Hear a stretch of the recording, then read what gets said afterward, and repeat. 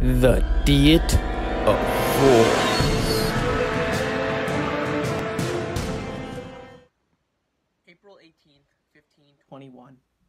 Martin Luther, the chief catalyst in the Protestant Reformation, defies the Holy Roman Emperor Charles V by refusing to recant his theses. He had been called to Worms, Germany, to appear before the assembly on charges of heresy.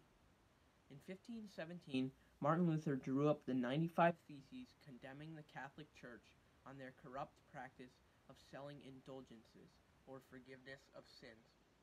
In 1521, the Pope excommunicated Luther, and he was called to appear before the Emperor at the Diet of Worms to defend his beliefs.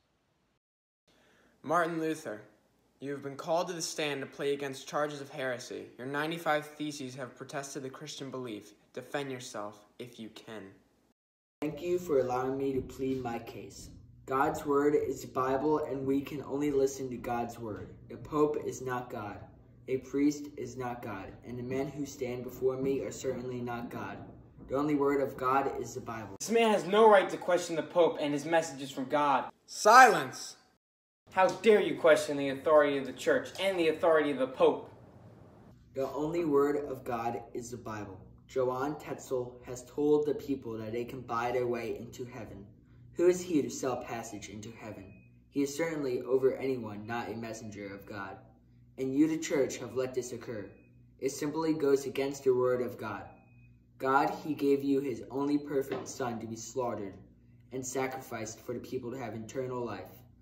And you allow him to be betrayed by the lies of a man like Johann Tetzel? There is nothing that you can do to get into heaven besides believing in Jesus to be your Savior. Your views have not been proven by anything but your imagination. My views have been proven by the only true word of God, the Bible. You are a heretic, and you've gone against God's will. However, you have earned my respect by coming here and pleading your case. I shall keep my word and grant you safe passage to wherever you must go. Once you are safely escorted to the place you choose, you will not be protected by my guards anymore. Here I stand. I cannot do otherwise. God help me. Amen. With these words, Martin Luther's trial at the Diet of Worms came to an end. The emperor was young, but he had some honesty. He honored his promise of safe passage.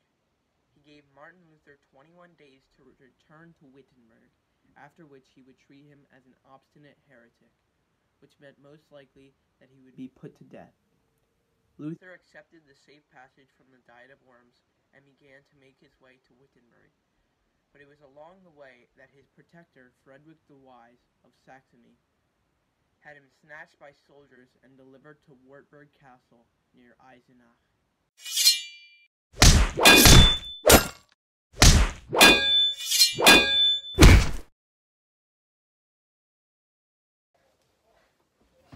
Please leave me be. I was granted safe passage by the Roman Emperor. You'll be killed. We're not here to hurt you. Who are you then? We'll tell you when you're safe.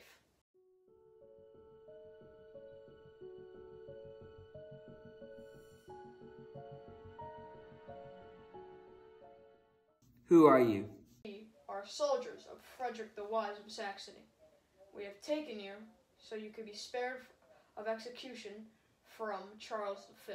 Although he showed you mercy once, Deals pose a threat against the church, and they will no we longer are have mercy near on the you. castle in which you will live. You will be given supplies To translate the Bible.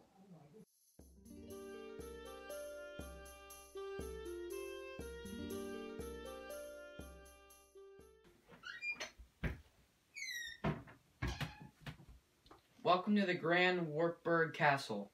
Your arrival has been greatly anticipated. I have seen your thesis and think your philosophy can do many great things for the people of Germany. I thank you deeply for helping me escape my inevitable death.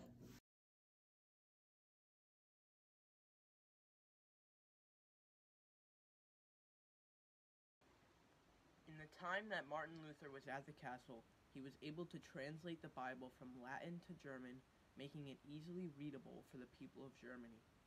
Before Martin Luther translated the Bible to German, you would have to be highly educated and would need to be able to read Latin. Later, Martin Luther died on February 18th, 1546, at age 62 because of a stroke, leaving his legacy and ideals to the people of the world.